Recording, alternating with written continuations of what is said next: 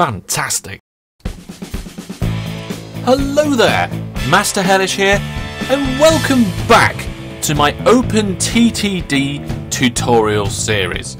Today we're going to be looking at trains, stations and railways, and we've got a different map for this. We're going to have a dedicated train map. Now, what I'm using on right now is that you can see the graphics are a little bit different than what it has previously. That is because I'm using the Z base graphics pack. Apart from that, there are no other mods installed, so let's crack on with the tutorial. First things first, up here in the right hand corner sort of area where all your different construction options are, this first one up here that looks like railway track is to build railway track. So let's click that. And there you are, railway construction tab pops up. Here it is. So let's actually look for a place where we can do example, little example. Yeah, let's do it here. Okay, here we go. So first of all, we have the different pieces of track. You've got diagonal pieces of track like this, and straight pieces, and diagonal the other way, and straight the other way. They're all well and good to use. This bomb tool removes anything that you swipe over, including trees, sometimes roads, if the town will let you, but not things like this sawmill. Won't let you get rid of that. But this one here, next to the other track, is the multi-tool. It builds track using the auto rail mode. Okay, so you can see here, as I'm scrolling my mouse around, it moves into a different pattern across the 4 different ones that we've already looked at. So we can use that to build track in different directions, like this. Quite nice. So, track is what the trains go along. They need to go to and from stations, and that's this one here. Okay, so if we click the station button, we get this rail station options. And you can see it's similar in some ways to the way that we've been doing road vehicles and other ones. We have our catchment area. So, to begin with, we're just doing basic trains today. So we're going to have one track, and we'll choose a platform length of let's choose platform length 4. You can see there is a drag and drop option here, so you can actually just drag and drop your own different size of station, but we're not going to be doing that right now. Let's turn that off. And of course, as always, you can turn the coverage area on and off. I always leave it on so you can see what you're grabbing. Let's start over here in Plenbridge. Okay, so what we're going to do is I'm going to press X on the keyboard, and that makes everything transparent so I can see where I'm placing this building. Sorry, placing this station. I can see behind the building. And I figured that I want to get this station nice and close to this town so we can get as much of the town in the catchment area as possible, and all we do is put it where we want it and click, and there it is. So if I just press X again, you can see there's the station behind the town. But the train needs to we need another station for our train to go between, so I'm going to put one in over here as well, and I feel in this corner is probably a nice place to put it. So just click, and in it goes, another station. Right, we need to join these stations up properly now. I'm going to press Del to delete on the keyboard to clear the screen, and then I'm going to press A on the keyboard. The A on the keyboard brings up the railway construction, if it's not already open, and your auto tool, which is a very nice shortcut. So let's take that and just fill that in there. So we connect that station up. By the way, there'll be more more about shortcuts and a dedicated episode for shortcuts later in this series. Now we want to connect this station up over here, so I'm going to do a diagonal to there and pop a bit of track in there, and there we go. This is the most basic sort of train track network, but we need somewhere to get the trains. And similar to road vehicles, who have road vehicle depots, we have railway depots. And that's this icon here. So if we click that, you can see we've got 4 different orientations to choose from. And these just can be placed anywhere you like, actually. If I place one over here, you can see there it is. It just sits there. However, if I place it next to track like this, you can see it joins itself to the track that it's next to. If I face it in the wrong direction like this, it will not join it. See, if I put transparency on with X, you can see there's no track behind the depot. So let's remove the depots we don't need. I'm going to press the D key for the bomb tool. There we go. And there we go. So we've got 2 stations and a depot in the middle. Now we need a train. So we click on the depot, similar to buses, and bring up the depot. This is the depot window. We go new vehicles. Now, unlike with road vehicles, we have to build a train. Okay, so you have to start with the engine and then choose carriages and stuff. So let's choose this steam engine here, just to pick a random steam engine. Highlight it and click buy vehicle. There we go. And we're going to be transporting passengers between these two different towns. So if we scroll down, we can see we've got a passenger carriage. So let's get a couple of them. Now, another good thing about trains, apart from them, they can be quite long and carry a lot of passengers and stuff in one trip. So let's put another one in there, and we can also put a mail van. There we are, we've got a couple of mail vans on the end. We can transport multiple commodities with the same train. Quite an interesting thing to do, but getting it right is quite an advanced thing. But for now, if we click on this station here, you can see it accepts passengers and mail, and once we have trains there, it will also give passengers and mail. Same over here. In fact, both of them accept goods as well, but we're not doing that today. So if I press delete on my keyboard to clear it, we can then bring up the trains window. Now, up here at the top of the bar, this displays the company's trains. It's the next to the trains, buses, ships and planes. So we click that, and here it is. We can see a list of trains. We only have one train at the moment, train number 1. There it is. So this train window here is very similar to the windows we see with the buses and so forth. We've got a number of options. We can click this button to go to the train. So if we're not looking where the train is, if we're looking somewhere else and we have this window up, we can click this, takes us to the train. If we want to clone the train, we'll click that later, and we'll talk more about cloning vehicles and orders and so forth later on. This button here tells it to ignore the signal it's at. More about signals later. This one's greyed out because you can refit different types of trains to different types of cargo. That's a little bit more advanced. We'll look at that later in tutorials. For now, we're going to use... Oh, and also down here, there's the train details one.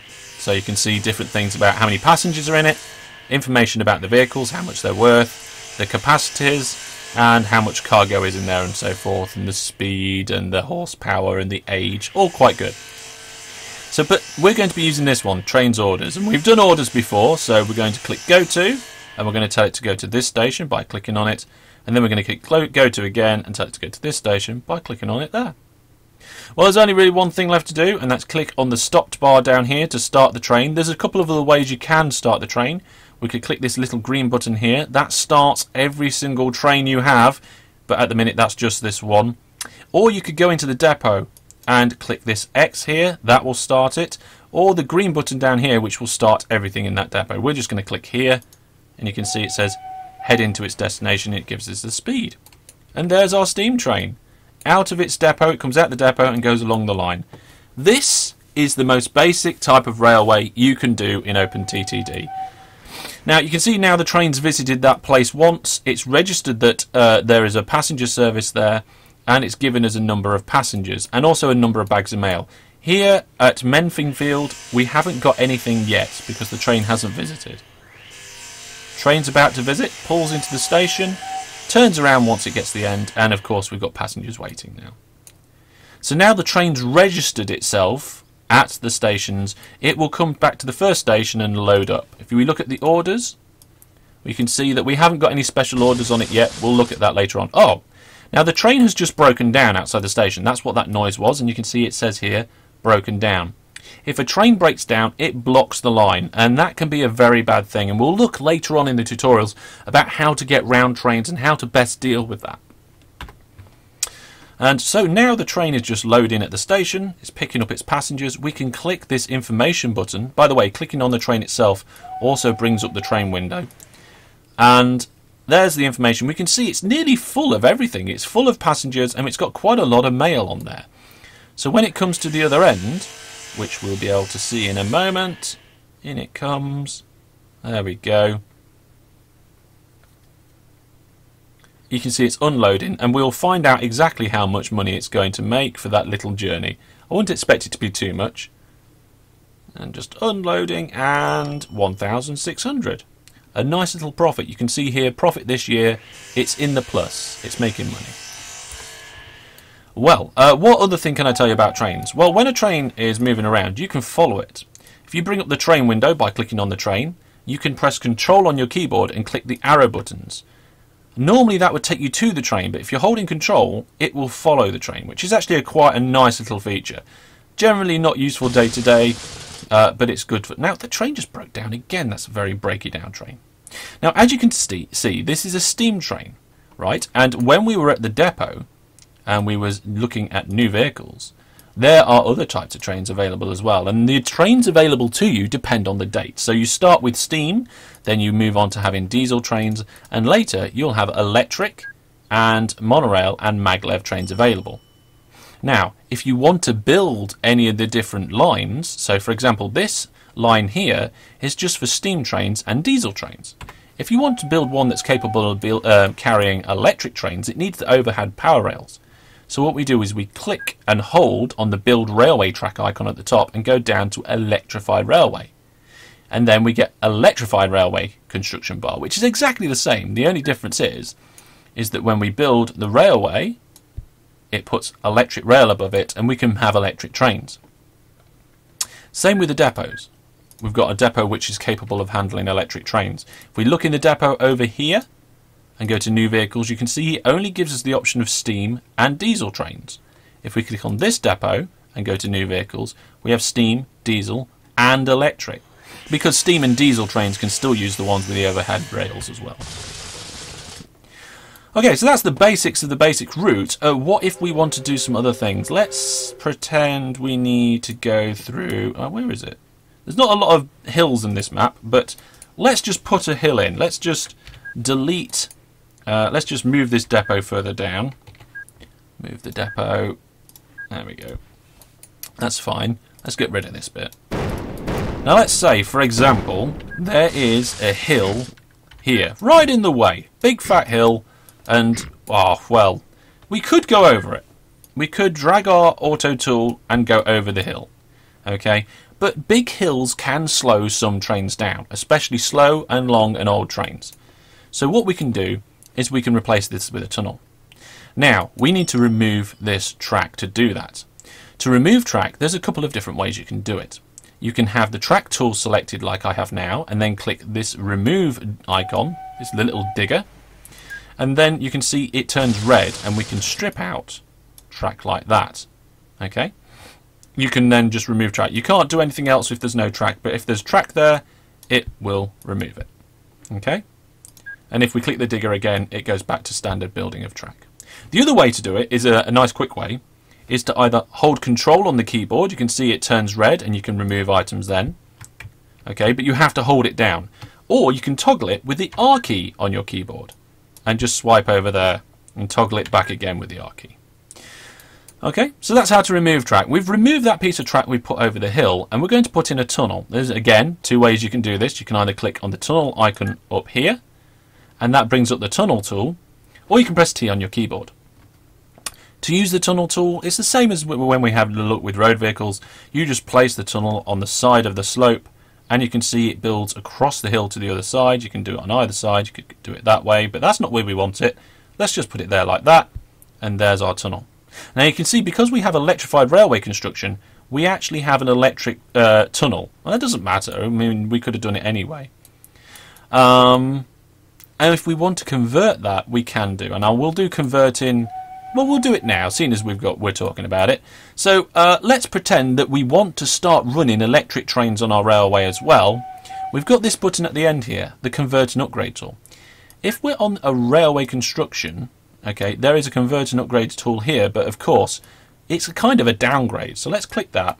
And if we swipe over this here, you can see the electrified rails disappear. If I do the same on the tunnel, the electrified part disappears, and this now goes back down to standard rail.